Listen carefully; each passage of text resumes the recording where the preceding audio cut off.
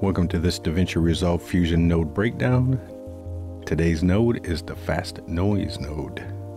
So we're going to jump into Fusion where we've got some media, and let's first go ahead and fix this color on this before we get started. I don't like green pools. Let's get it a little bluer. There we go. All right, and let's bring in a fast noise.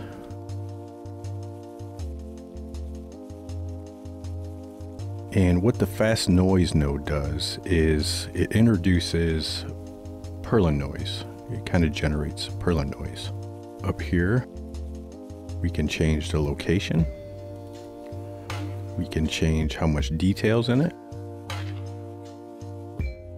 We can change the contrast.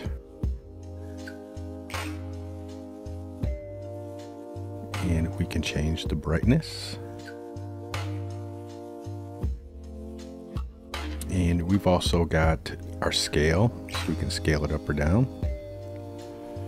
And you can change the angle. And the seed is basically how it's generating your seed of your noise. And the seed rate is, once you have a seed in it, the actual rate. So let's go ahead and keyframe that. We're going to add a keyframe there. Go to the end. We'll add another keyframe. And we're going to keyframe our rate as well. We'll go to the end. We're just going to change this to, say, 0.5. Right, so we've got our noise generated. In the color tab, we can either keep it black and white, so we can use the alpha, or keep it looking like clouds. We can introduce colors if we want, and introduce a second color if we want. So let's go ahead and set those all back. Now again, this is another node by itself. If you need a cloud look, that's fine. But we're going to go ahead and get rid of this merge, and we're going to bring in our dissolve node again.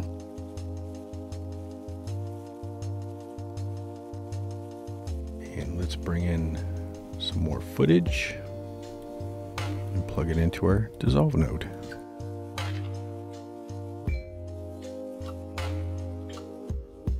So what we can do is connect our fast noise. Go to our dissolve, change it to gradient white, and let's get some keyframes in there.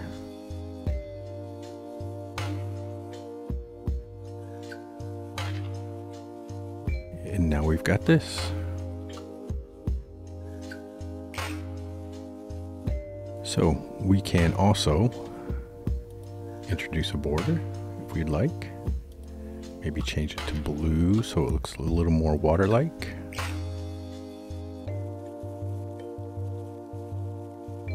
And we can also add a blur on there too to blur it up a little bit.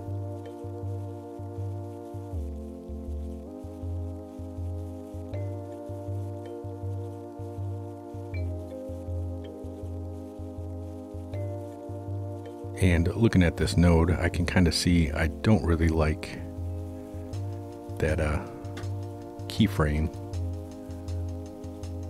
of the seed rate.